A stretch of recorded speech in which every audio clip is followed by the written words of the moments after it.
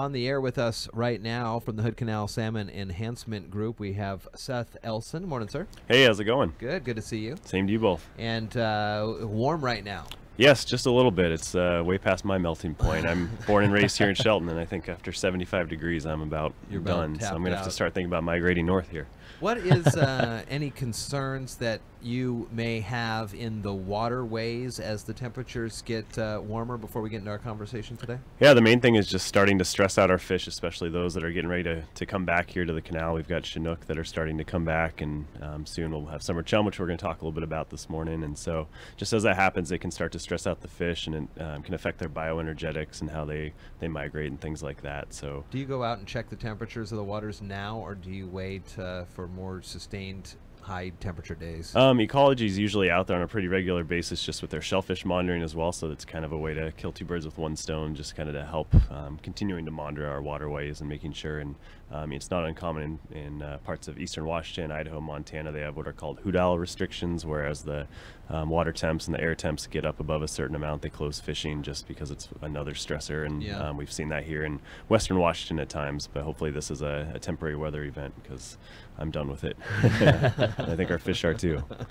Volunteers are needed for summer chum trapping. Is that the program that's coming up here? Yeah, so on August 15th we'll start, this is I think just about our 20th year almost of the summer chum trap. So since 2000 we've been working with the Department of Fish and Wildlife to monitor returning summer chum on the Union River in Belfair. So for our listeners here, you might not be aware, but summer chum are one of our threatened fish species in Hood Canal. So we all think of chum and we see all of them come back in the fall, and that run is great and strong just about everywhere. But our summer chum, they're evolutionarily significant here in Hood Canal and the Strait of Juan de Fuca, and so they're a listed species. And so back in the 90s we started efforts throughout Hood Canal to try to rebuild their populations, and so one of those was the Tuhuia River, where the population had actually been extirpated. Basically we didn't have any fish returning for about 5-6 years straight. And so the Union River, we were taking fish, we would trap them, collect data, and then a certain number of them would be spawned on site by volunteers and staff to be then put back into the Tuhuia River. And so we're done with the spawning phase, but we're just continuing to collect data. So volunteers help us 24/7 for that 2-month period, collecting all the fish and just collecting data on the different species, and helps us get a count to continue to monitor the population and its strength. You can go to the website pnwsalmoncenter.org and see the headline volunteers needed. You click on that, you can go right to the sign up to volunteer, and there are still some avails out there. They are limited, they go fast. It is a pretty fun thing to do, really. So Stephanie and I did it, the overnight one, for a little bit last summer, and it was quite the experience.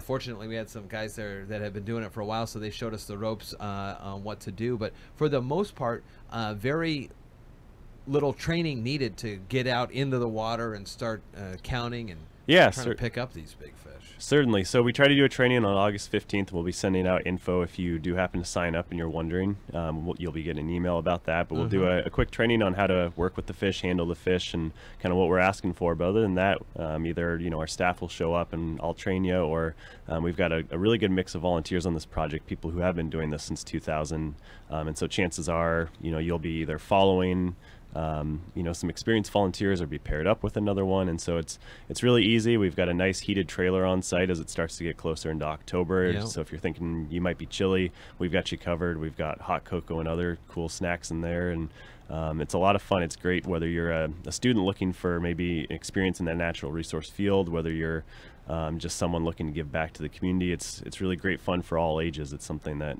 everyone can do, and it's great even just to visit. If you're not sure you want to volunteer, but maybe you want to check it out this year, stop by. All of our volunteers are ready to talk to you a little bit about the project. You can usually see fish spawning on site as we get into late August. So either way, just get your family down there, whether it's volunteering or just checking it out. Last year biggest numbers you've had, right? Yeah, last year we had just shy of 5,800, so that was our biggest non-supplemented return on record. So previously we'd had a little over 11,000 fish back in 2003, which was our big supplementation year. So we expected that, but this was the largest completely wild run. So our volunteers were kept pretty busy. I was getting calls throughout September of volunteers who were dealing with about 100 fish an hour at least.